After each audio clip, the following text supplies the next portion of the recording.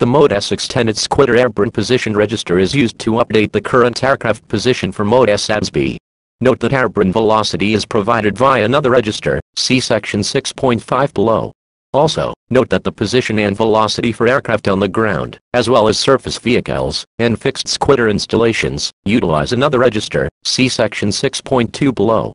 The extended Squitter Airborne Position Register is nominally broadcast, squittered, twice per second. The format type code field value in the first 5 bits of the Mode S extended Squitter Airborne Position Register is used to denote the source of altitude information being used as well as the NUCP value for version 0, see section 6.0 above, for the source of horizontal positional data. Format type code values 9 through 18 denote NUCP values ranging from 9, most precise, to 0, least precise, with barometric altitude data.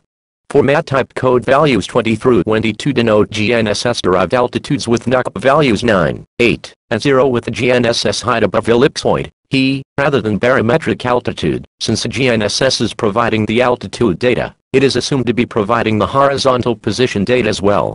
The format type code field is based on the NIC value for version 1, see section 6.7. Page 1.